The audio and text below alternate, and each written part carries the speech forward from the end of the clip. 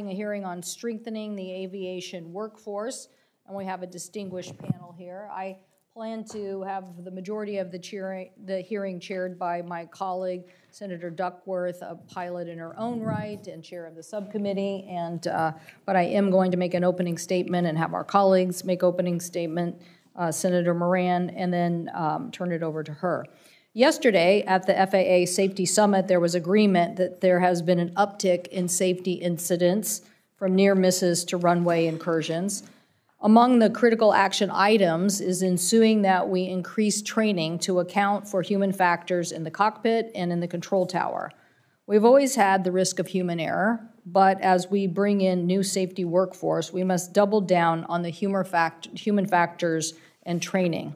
We also must have the right safety equipment to identify and prevent runway incursions and near misses, and these airport surface device detection systems that are deployed at some airports and other technologies like them can help air traffic controllers track the movement of aircraft on the ground and facilitate communications between the tower and the cockpit.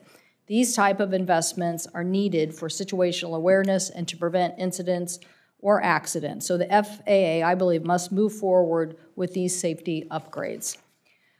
As Captain Jason Ambrosia can tell us, this means having also enough qualified and talented individuals trained with the most up-to-date expertise in every work group, not just the pilots. The FAA workforce must keep pace too, and that's what we're here to discuss this morning. We must continue to invest in an FAA that has 45,000 employees, including 14,000 air traffic controllers, 5,000 flight standard workers, and 1,500 aircraft certification personnel. So I look forward to hearing from David Spiro, representative of the FAA safety profession, on this issue. And from airlines to airports to aerospace manufacturers, Americans go to work each day basically depending on these individuals. According to the FAA, aviation contributed to more than 5% of our GDP, $1.9 trillion in total economic activity, and supported 11 million jobs. The subcommittee ranking member, Senator Moran, knows this well. He and I work on a lot of issues trying to train and skill a workforce for tomorrow. And as this footprint continues to grow, we see the economic opportunities for our nation. According to the Department of Transportation, the U.S. airline industry employed 787,328 workers in January of 2023, nearly 8% more than the pre-pandemic time period of 2019. The U.S. aircraft manufacturing sector is expected to hire more than 10,000 workers in 2023, as production increases continue to rise. And careers in this field offer highly skilled, good-paying jobs with an average salary over $106,000, about 40% above the national average, according to the Aerospace Industry Association. So we're proud of this talented workforce, particularly in my home state. The state of Washington is home to more than 130,000 aerospace workers and the supply chain that works with more than 1,500 suppliers. With post-pandemic aviation growth, we now face new challenges, and we need to develop a pipeline of qualified workers to replace those who either retired or voluntarily left the workforce during the COVID-19 pandemic.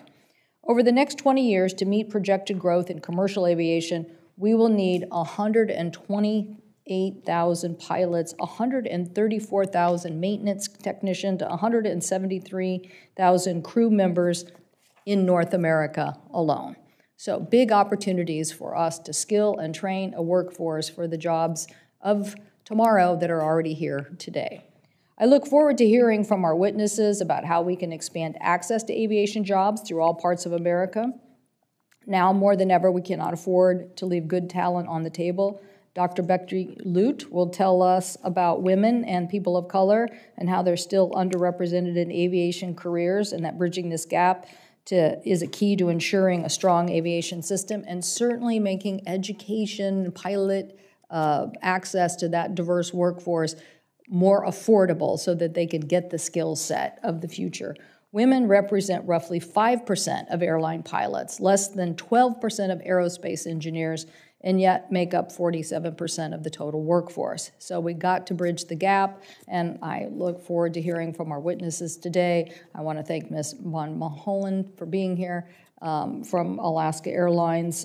We talked last week, and she had a very compelling story about her own career and what they are trying to do to meet the gap locally in the Pacific Northwest.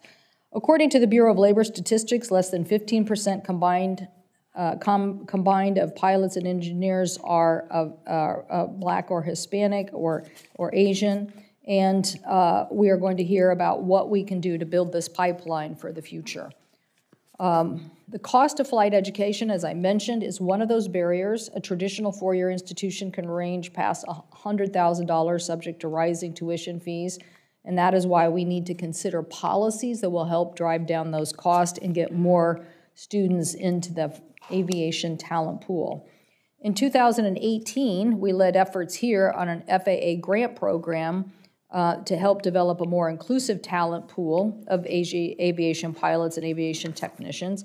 And today, I have letters for the record from two recipients of the 2023 FAA Workforce Grant recipients in the state of Washington, Aviation Technical Services in Everett and Red Tail Hawks Flying Club in Mukilteo, part of the Black Pilots of America.